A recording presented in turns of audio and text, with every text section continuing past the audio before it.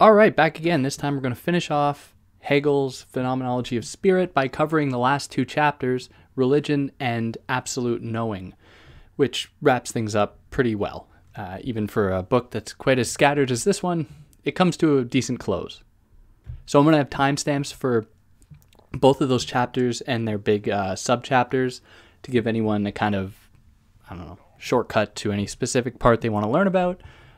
You should probably just listen to the whole thing. It would be incredibly ironic for you not to, given that part of the project that Hegel is describing is one of process. You have to move through these phases for Hegel to arrive at a thing called absolute knowing, or absolute spirit. But before we jump into that, a few things to say. You can find me on Instagram at theory_and_philosophy.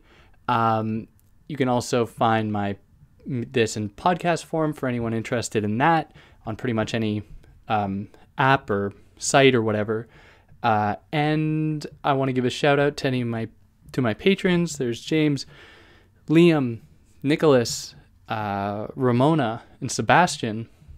Y'all have been a great help. I can't imagine doing this without any kind of support. And if anyone else wants to help, that'd be great. If you can't, you can't. Anything else? Probably not. Probably, but probably not. Without further ado, then let's jump right into it.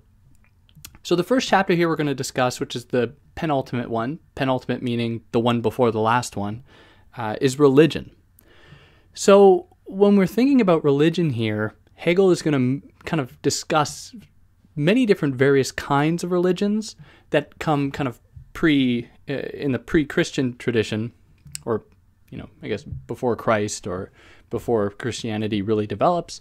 But he's not overly specific about that in the text. This is just something that you can kind of gather by reading any secondary information that can shed light on some of the things that he's saying. So for that reason, I really want to stick with the text, so I'm just going to kind of present it in Hegel's terms, but I will make kind of vague references to some of the religions that he's referring to. That to just kind of give an understanding of what's going on. So he's going to look at these religions like a process as a kind of development to, absolute religion. So prior to this point, of course, for those that have been listening, we've been concerned primarily with things that happen on earth. And it was only at the end of the last chapter, the end of Spirit, when we began to discuss the possibility of faith and what faith might mean. So religion serves a function for Hegel. And for that reason, there are certain people who might want to think that in Hegel's text here, we have a roadmap for a kind of, Christian dogma, kind of conservative approach to philosophy. Now, I am not the last word on this by any stretch of the imagination, but reading this text, you really get the impression that while Hegel is clearly religious, and he did spend a lot of time in a seminary, he does appreciate philosophy over religion. It's almost like he's trying to find a way to make philosophy make sense with religion, rather than trying to find a way to bring religion into the fold. So religion is kind of like a supplement here, not the end goal. And that's clear toward the end when he says, religion is on its own is pretty much devoid of thought. We're going to get to that, but I think these are some preliminary things that are worth mentioning just to give you an idea of what's going to be happening here. Now, of course, this discussion of religion cannot go without discussing God, or absolute being. And prior to this point, absolute being was reserved as a kind of, subject of the imagination. It didn't actually have a kind of being in and for itself. The self-conscious, or having self-consciousness of spirit. So far we've only kind of seen absolute being through our minds, right? We haven't yet allowed it to recognize itself as spirit, and thereby recognizing its otherness to some extent that is separate from us, but that we can eventually galvanize with ourselves by negating the negation. Now, what must happen for spirit to embody religion, and vice versa, what would be to complete the perfection of religion? We must not only, it's not only to say that religion concerns itself with spirit's reality, But conversely, that spirit as self-consciousness, spirit becomes actual to itself, an object of its consciousness. So this is what we need to see occurring, because if spirit just exists for us, it's as though it's something we can draw upon, this imaginary field that can give us, a kind of momentum, but that does not yet have its own kind of identity, doesn't have its own recognition of itself, then it's going to be, I guess, evacuated of the potential that we might associate with it.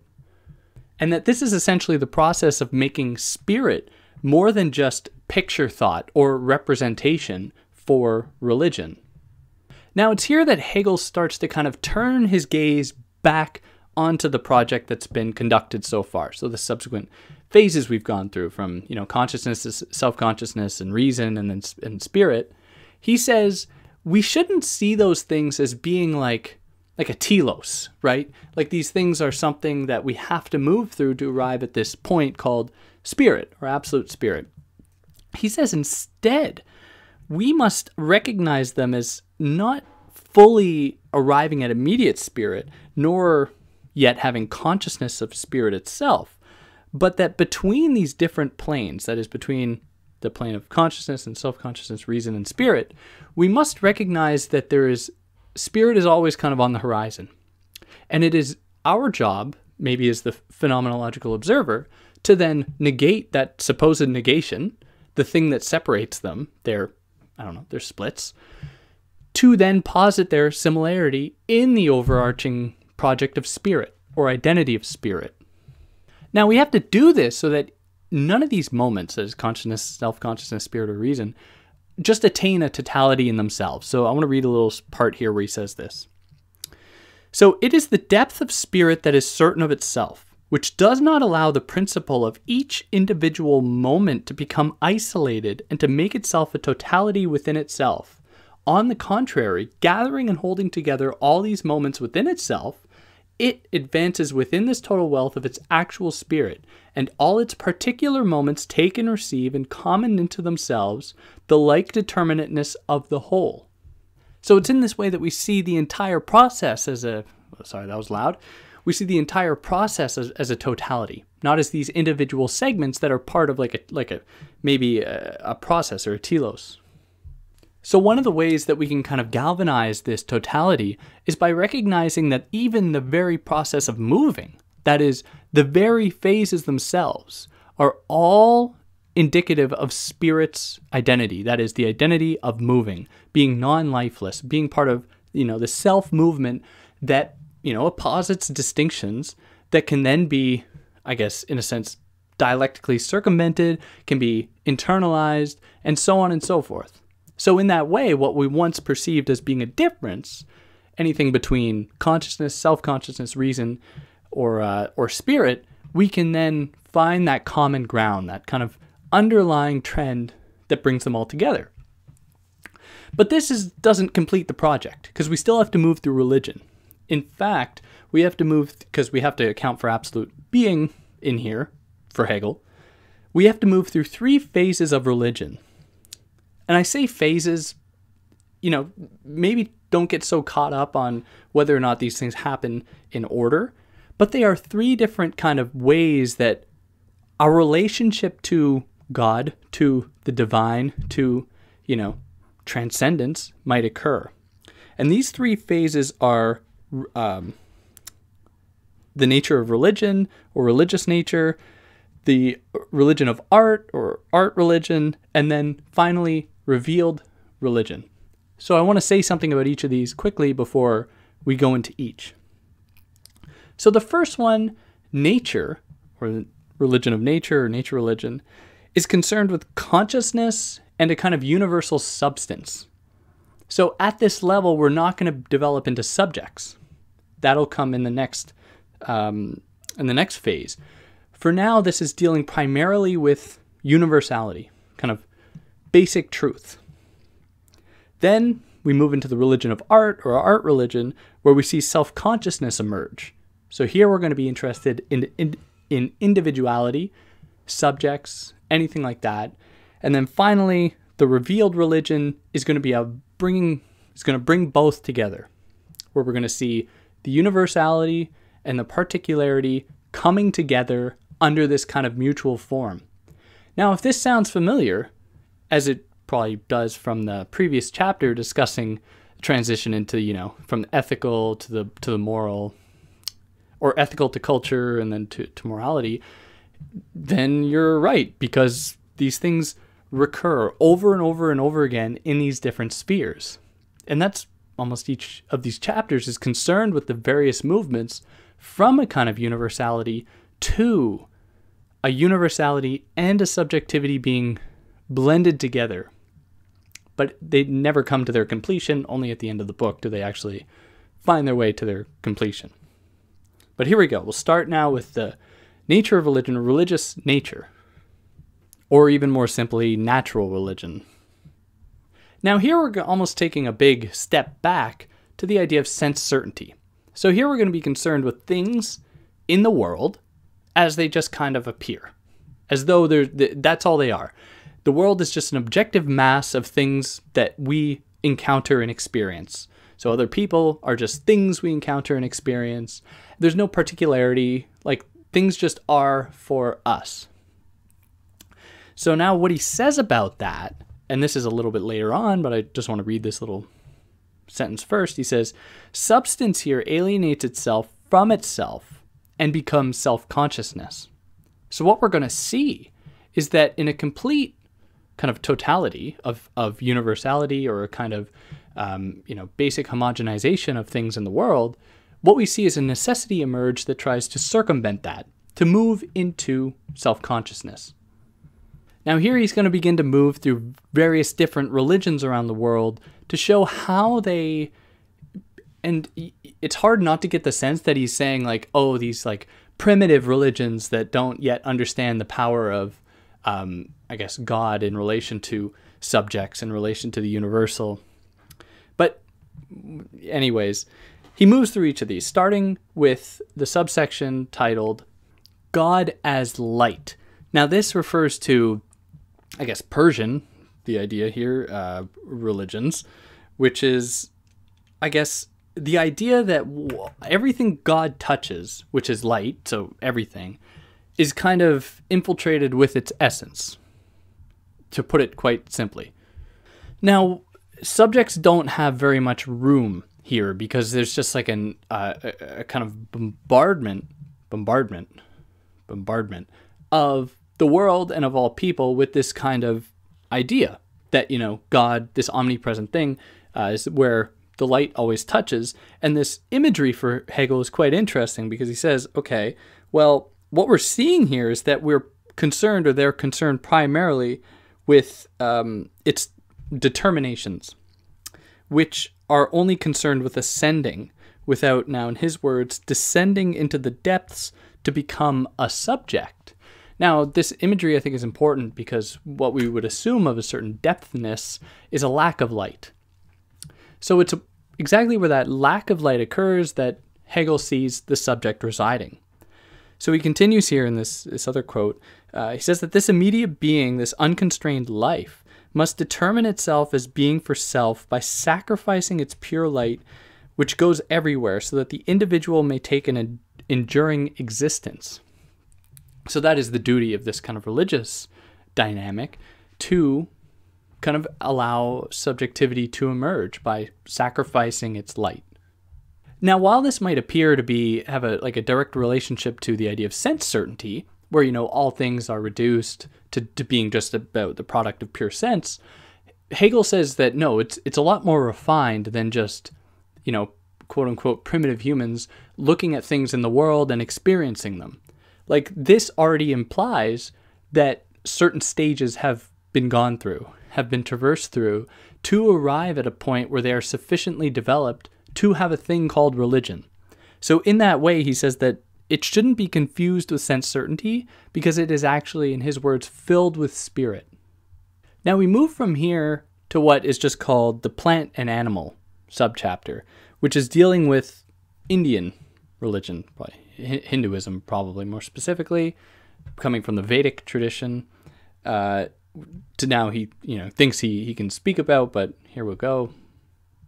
And he says in this kind of dynamic Spirit has now withdrawn into itself from the shapeless essence. So the shapeless essence being that, light that is just permeates everywhere, doesn't have a kind of face.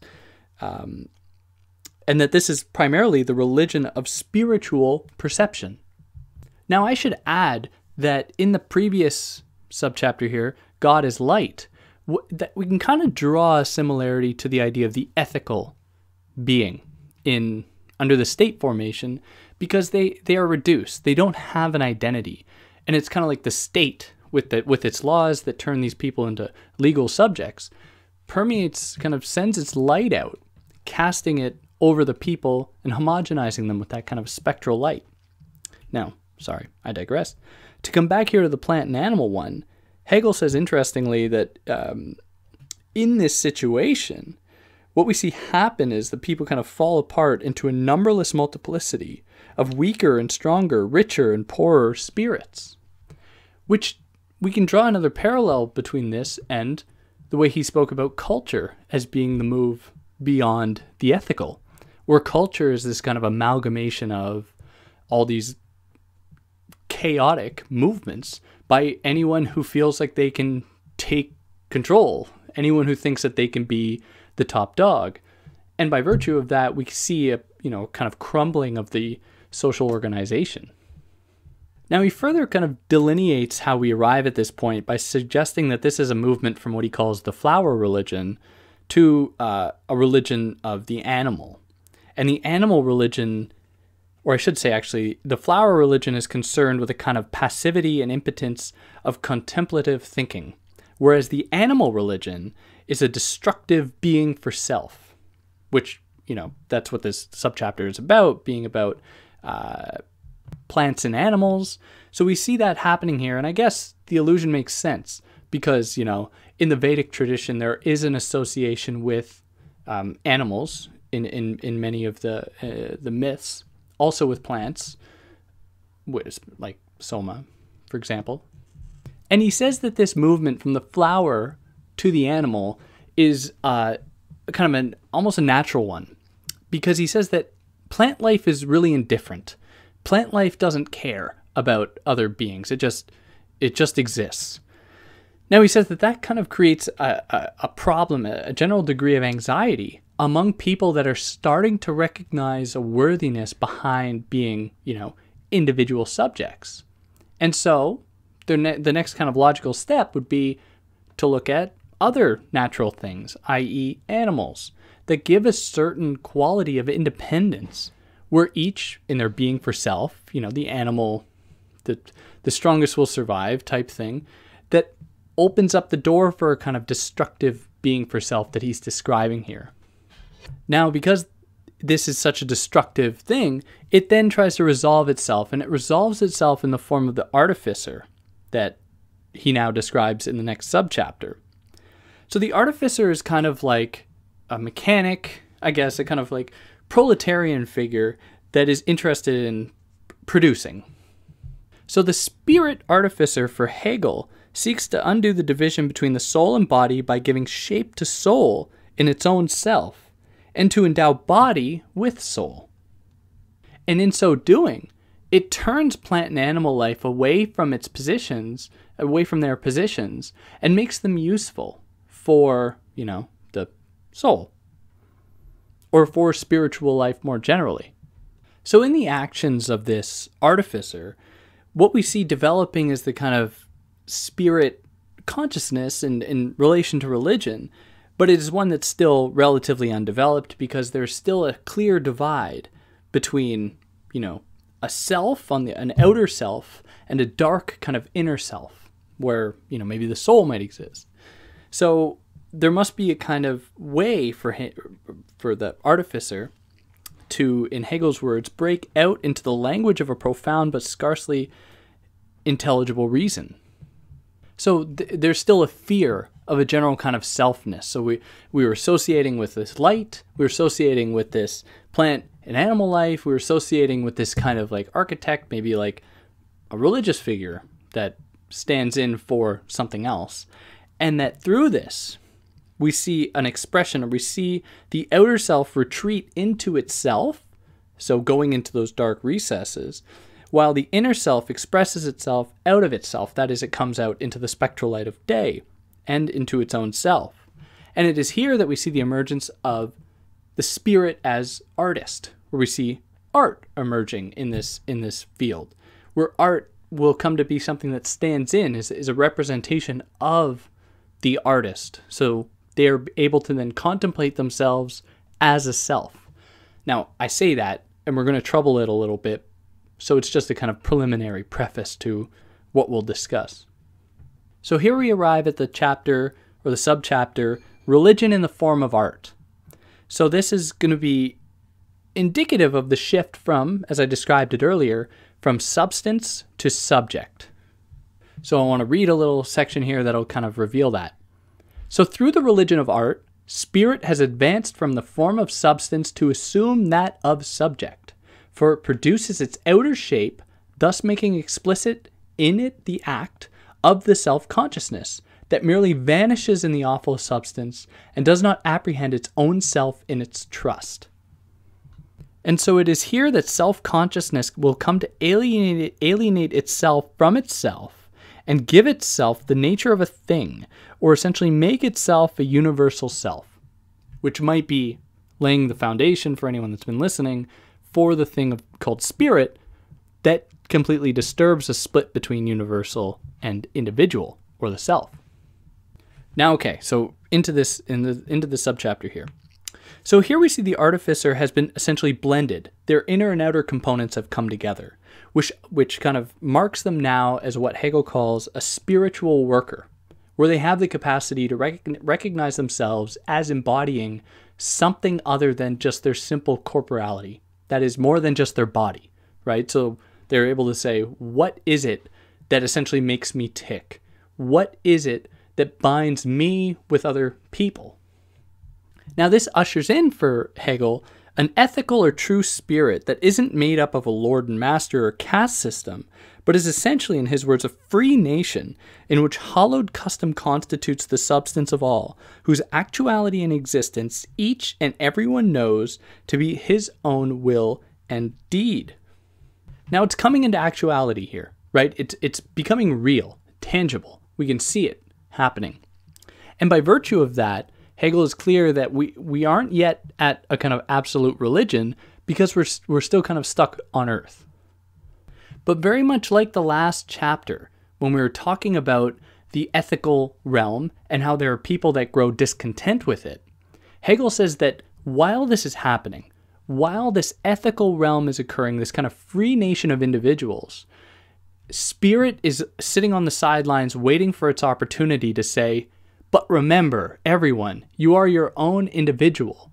Do not let them, tell you what to do, who to be, or anything.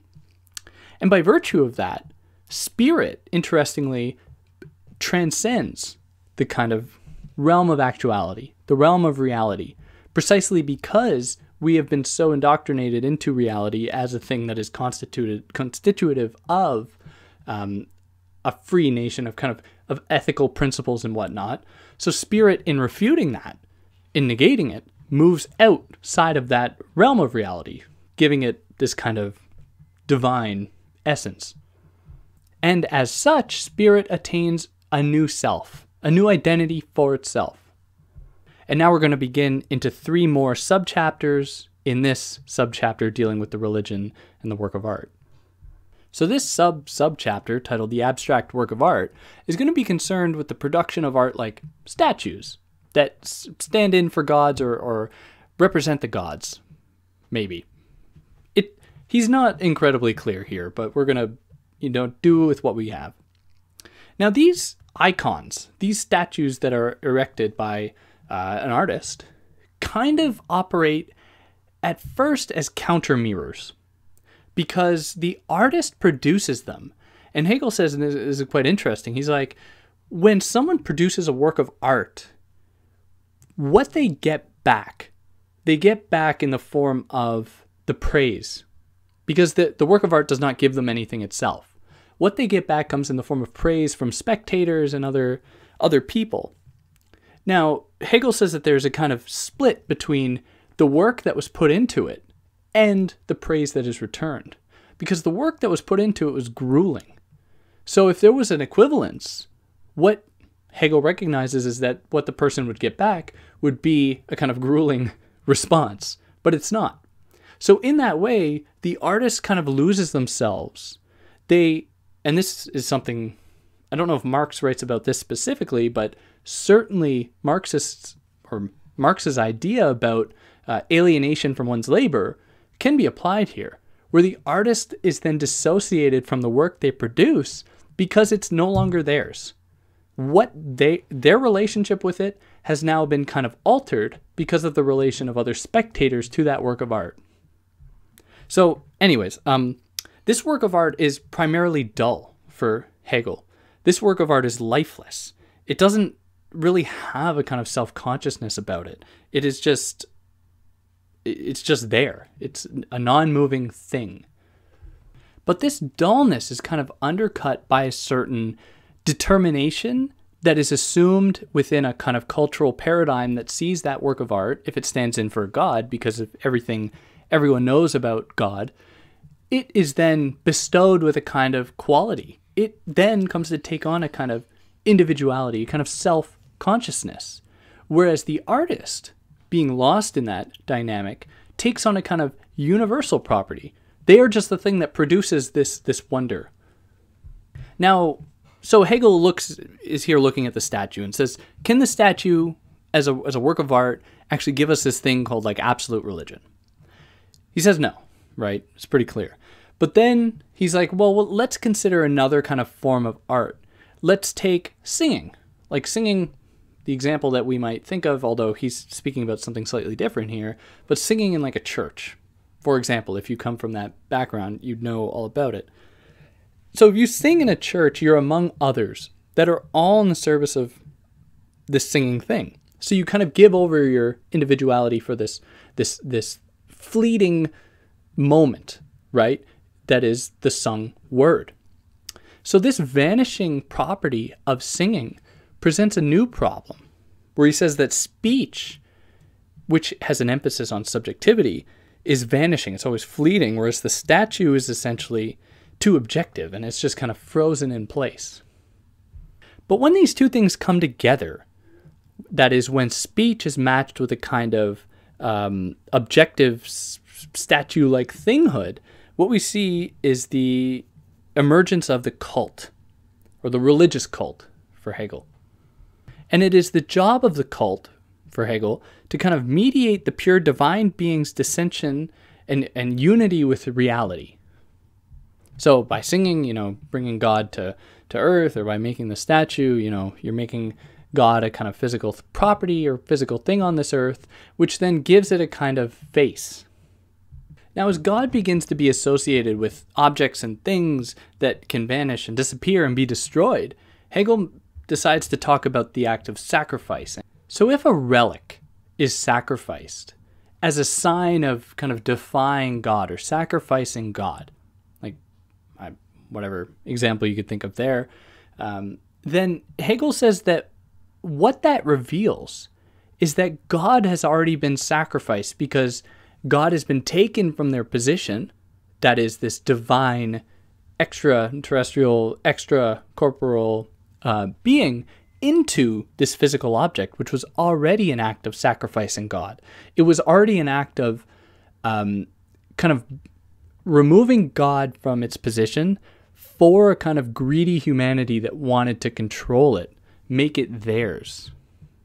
So then we see God everywhere. You go into churches, God is adorned and worshipped in the street. That Hegel is like, well, this is all, it's just superficial. Like, this isn't an actual connection to the divine. This is just something that we do to make ourselves feel like we have that connection, which is kind of dominated by picture thinking or by representation, by statue making, that doesn't, demand of us to really work toward a relationship with the divine or with God.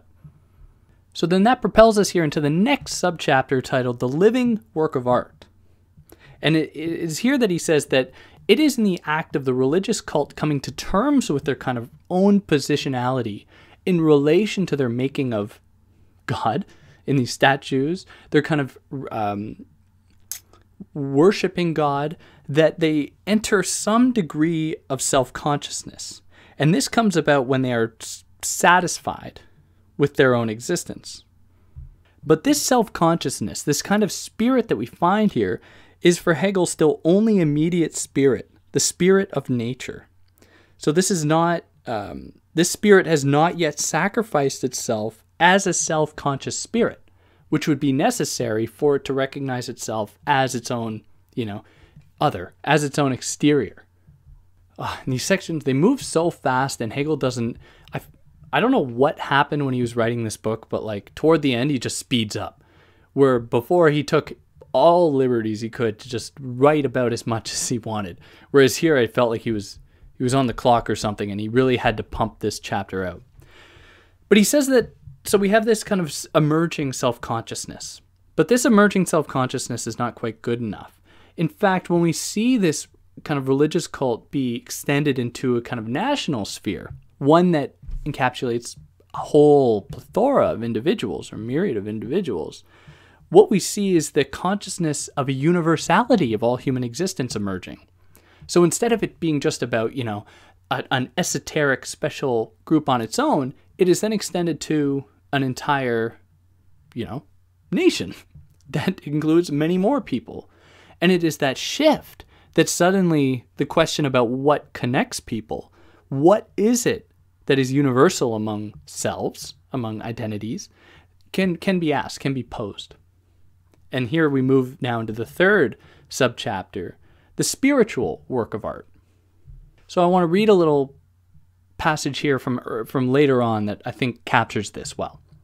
So he says that in this, the reality of the ethical spirit is lost, and having lost all content, the spirits of natural individuals are gathered into a single pantheon, not into a pantheon of picture thought whose powerless form lets each spirit go its own way, but into the pantheon of abstract universality, of pure thought, which disembodies them and imparts to the spiritless self, to the individual person, a being that is in and for itself. So we have this emergence here of a kind of national spirits, all these people being recognized in their own selves. And it is with this, he says, that we see the emergence of heaven, interestingly enough. So let me just read that. Now, I believe this is the first time he mentions heaven in this book. I could be wrong, but I'm pretty sure it is. Where he says that the pure intuition of itself as universal humanity has, in the actuality of the national spirit, this form, that is, the national spirit combines with the others, with which it constitutes through nature a single nation, in a common undertaking, and for this task forms a collective nation, and therewith a collective heaven. And that's between the pages 439 and 440 in my version, in case anyone's curious.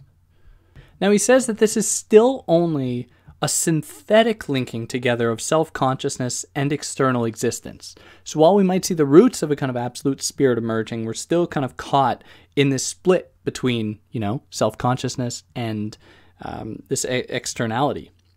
So this external existence for him is actually language.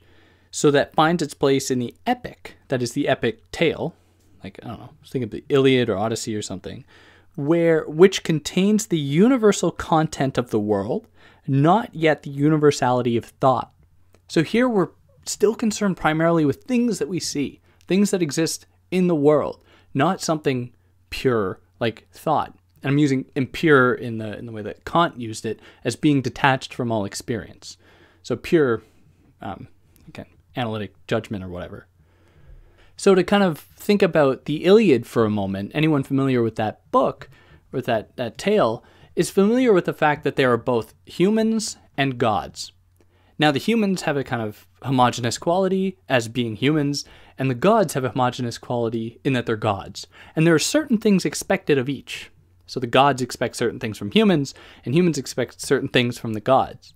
But those expectations aren't always met. So there are these particular instances that kind of trouble the whole dynamic, where gods might act out of turn, or humans might act out of turn, that for Hegel kind of signal this coming together of the universal and the particular. And then, of course, there are these heroes that stand out above all the rest. Now he contrasts this with the tragedy, the tragic play or something, where the hero, he says, is himself the speaker, who conveys to an audience that know their rights and purposes. So here we have a connection now, not only among the people within the epic, but we're seeing now a connection between the people within the story and the people in the audience, in the people that consume the story.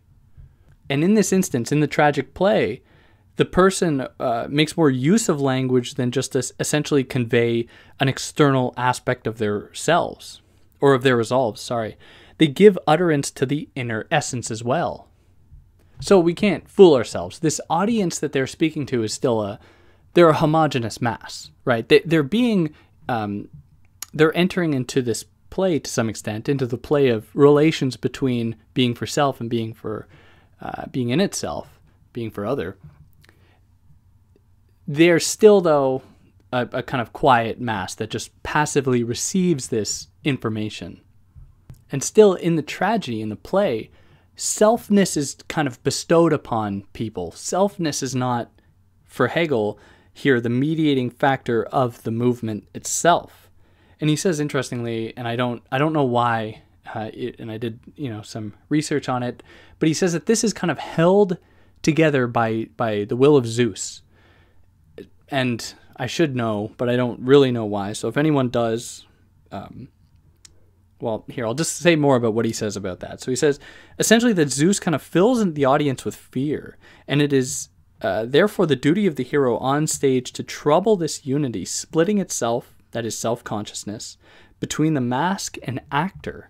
So the person on stage then says, look, I am kind of a living contradiction.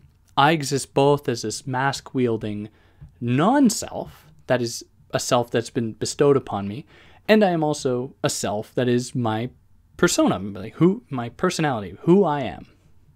And in so doing, the tragic actor is effective at disturbing the split or the distance between the spectator and the audience, or the spectator and the actor, because the actor reveals themselves to be in a position of just a kind of passive receptivity. They are simply taking the orders of the director, for example. They are just being who they are told to be, just like the audience is told to shut up and listen, to just be there. So in this, the audience is confronted with a possible individuality. Now this shouldn't be surprising. In all the other previous movements, individuality threatens to enter and to disturb a kind of order that is made present here. And we'll talk about order a bit in a bit as well. But in this we see a split between a kind of chorus. So the chorus is that moment in the play when someone addresses directly the audience, and rational thinking, where the chorus is kind of indicative of is a kind of didact, like this is what you must do, whereas rational thinking is indicative of a kind of individuality. And with rational thinking, we see the chorus kind of experience a crisis. So this rational thinking for Hegel kind of elevates gods from the stage, because they somehow occupied that space, back into a kind of abstract dimension of the beautiful and the good. So in effect, they become empty. They become empty concepts that, like Kant was critical of. They become things that are just for pure speculation. They don't actually have any stake in the world. So with this emerging individuality, then gods vanish. Now here we get into the next subchapter, revealed religion. So the emerging individuality that we just witnessed is now put into contact with the total substance or universality that we saw in the first phase, that is the natural religion. So here he says that both previous movements, in his words, or they unite so that spirit is simultaneously consciousness of itself as its objective substance and simple self-consciousness communing with itself. Now here we see re-enter the problem that was presented earlier in one of the previous episodes, previous chapters, with the unhappy consciousness. So the unhappy consciousness is the thing that, having moved through skepticism and stoicism, is the thing that is left knowing there's more to the world, but not having the kind of capacity to get there, to be in the world, and by virtue of that, essentially being satisfied with its position of ineptness. So whereas the tragic, or he also mentioned the comic actor, welcomed gods, but was, essentially satisfied with their position, just welcoming the gods, not actually understanding or grasping it. Now and previously the unhappy consciousness repudiated the gods. We're seeing that kind of tension reemerge now. So the tragic actor in welcoming the gods then troubles, I guess, their own relationship to themselves, because they put themselves in a kind of lifeless position that is satisfied with that kind of act. And with this satisfaction, suddenly our old relics of our relationship to the gods, like statues, now they become only stones, which is bad because it essentially takes away what Hegel says in what we would have gotten if we had a proper connection to the gods. We lose the opportunity to come to its perfect truth and fulfillment, or consciousness loses its opportunity to come to its perfect truth and fulfillment. And it is against this that spirit stands idly by, saying, I must intervene now. I must say, no, these are not just stones. Like, the gods exist. We cannot lose our connection to that. And so the spirit kind of emerges again to wrest these stones from lifelessness, to kind of welcome the gods once again, which, in uniting the two, what we see is that the substance is itself self-consciousness. It becomes self-conscious. Or the universal becomes particular, the universal self. But this spirit is still quite detached from actuality and pure thought. It is still something that kind of exists on its own for purely a kind of imagination. And what we must do then to circumvent this problem is, for Hegel, the objective must possess intrinsic being, must originally appear in consciousness as stemming from the notion or the concept. So this is up to the duty of absolute spirit, where self-conscious being is actual in the believer. So it's not something that exists out there. It's not something that, we can completely detach ourselves from. It is immanent to the believer in this case. And as such, consciousness does not then need to go into the netherworld to find God. It can, it then learns that the existence of God, or its existence, is immediately present. So now in Hegel's words, he says that God is sensuously and directly beheld as a self, as an actual individual. Only so is this God self-consciousness.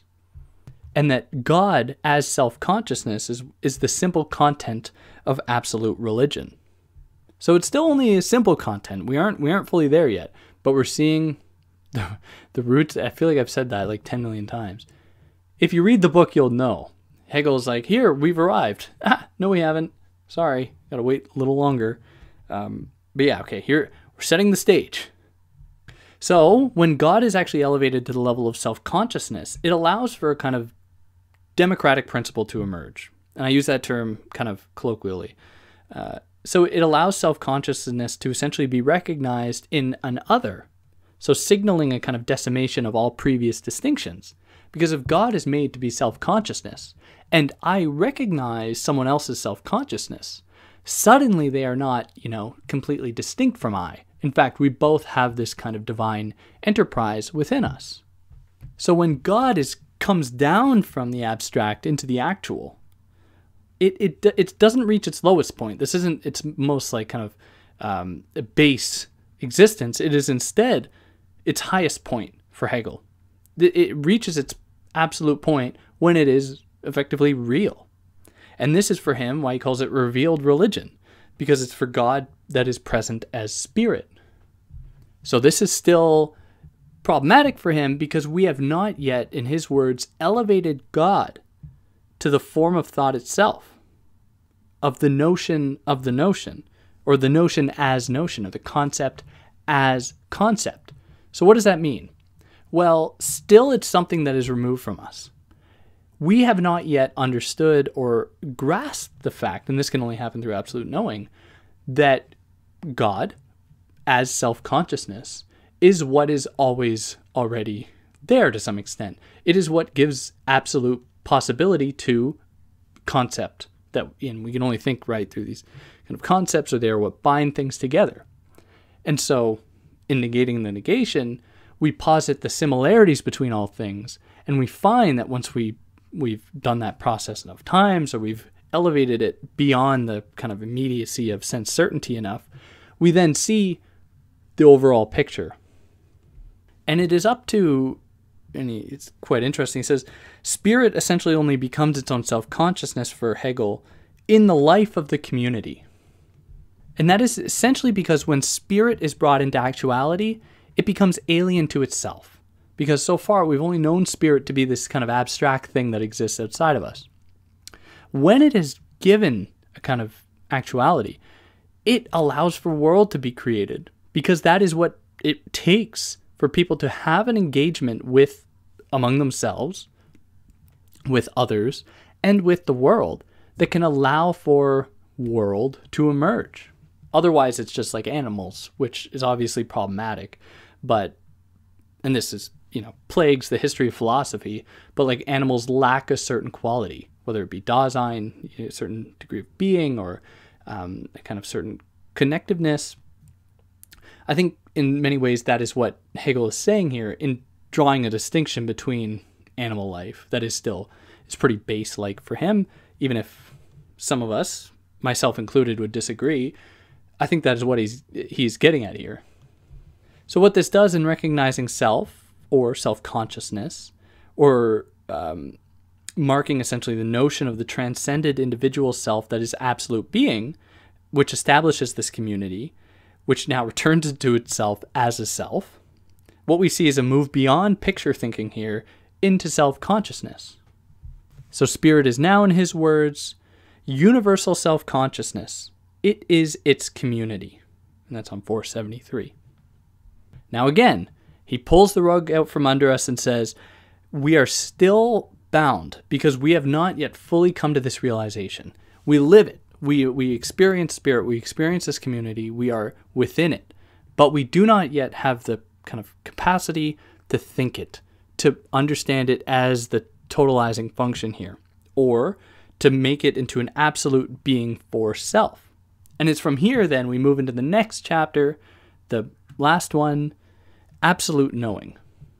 So it's here that we're going to move beyond picture thinking and deposit things as existing for themselves, but also for self-consciousness, that will link all the previous movements that we might, from observing them externally, like we were in observing reason, just seeing things and trying to draw some kind of faint connections between them, which failed, obviously. Now we're going to try to find the thing that galvanizes, brings it all together.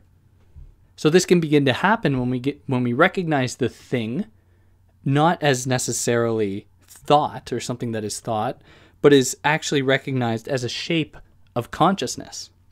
Now, I would also like to say that this chapter involves a lot of recap. So while the chapter's maybe 15 pages or so, I don't comment on everything because it is just a lot of a summary of essentially what the whole book was doing, which I don't think is totally necessary to go over again. So I'm just going to talk about the things that are kind of original here. So with this, he says we've arrived through all these different phases to absolute knowing. So he defines it as the spirit which at the same time gives its complete and true content the form of the self, and thereby realizes its notion as remaining in its notion in this realization. And that's on 485. And it is with this that we see science emerge for Hegel. It's only through this process. And he's very clear that science only emerges at this point. And this is on page 486 that he makes that very clear. So what science does, because it is essentially an extension of this logic, is that it unites the objective form of truth and of the knowing self in an immediate unity. That's on 491. So he says that the science of knowing in the sphere of appearance, which is phenomenology, is what spirit mobilizes in its continual or these are my words, is what spirit mobilizes in its continual return and flight to and from actuality, each time it enters at a higher level ad infinitum. So now spirit, having taken on a quality of recognizing all that is within experience to be known and true, as being under the umbrella of self-consciousness, of absolute spirit, what we see then is a kind of, in the various movements of spirit, that is, it's coming from the abstraction to actuality, existing on the world stage as being both the totalizing function of self-consciousness and also this kind of driving factor that troubles even that self-consciousness and allows for newness to emerge, allows for science to emerge. In these processes, we're always arriving at these higher levels for Hegel. So it's always a development. And this goes on ad infinitum. So then, therefore, what religion in the previous chapter had only kind of speculated, now science brings into reality. It makes it part of the world. Oh, God. Okay. That's pretty well it. Like, if anyone actually listened to all of these, I applaud you. And if you're, willing to teach me about things, I would love it. I've just read it. And I've read a bunch of secondary stuff. And there are a lot of great resources. I mean, if you're not familiar, Gregory B. Sadler is the YouTube channel. He goes through each one of the paragraphs, and it takes him like half an hour every 2 paragraphs. I don't know. He's like, it's going to take him like 200 hours more. It's going to take him longer to do just that than all of the content I have on my channel for all the books. So if you want a good resource, definitely check out his stuff. You probably know about it, because why? You wouldn't know about me and not know about him. But anyways, if I did anything wrong, I would love to hear about it if you're willing to put in that labor. But if not, I'll catch you next time. Take care.